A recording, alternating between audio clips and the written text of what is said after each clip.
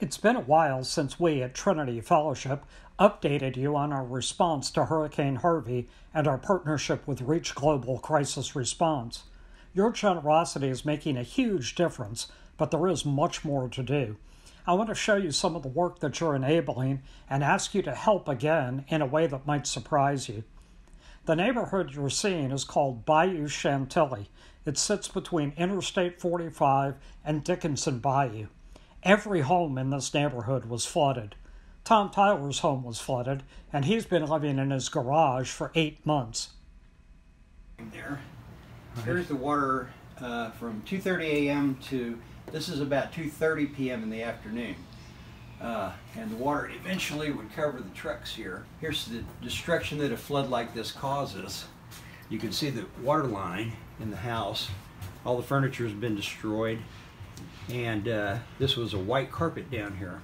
This is furniture that my mother and father acquired when, after Claudette came in 1979 and put 42 inches of water in the home, and now that flood brought this nice stuff into their lives, and this flood took it away again. This is out the back bedroom, and things there. Those are chairs from the living room going out through the back window.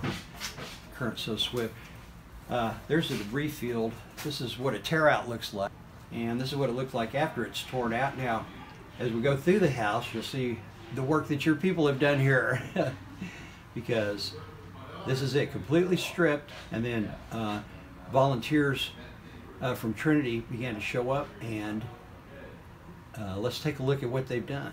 As I explained to the volunteers, the whole point of this is to get my 92-and-a-half-year-old mom back home. Just a few days ago, this was nothing but open studs and the brick showing through.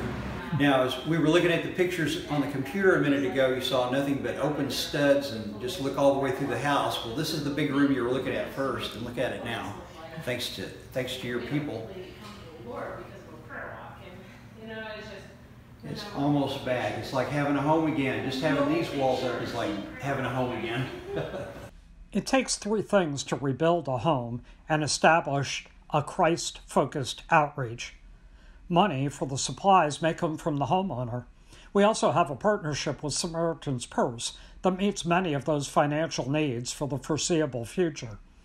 The two other needs are staff, blue shirts as we call them, to provide construction experience and ministry continuity, and teams, green shirts, to be the hands and feet and heart and voice of Jesus. Trinity is using some of the money you donated to support staff, specifically David Jackson, who was an elder at our church, but is now working for Crisis Response.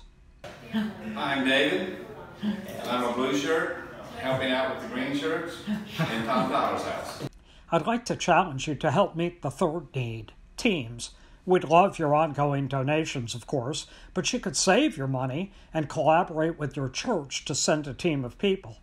We will need teams for the foreseeable future, and there are plenty of openings in the fall and winter of 2018 and the spring of 2019. Click the link below to explore this opportunity. And thanks again for your support.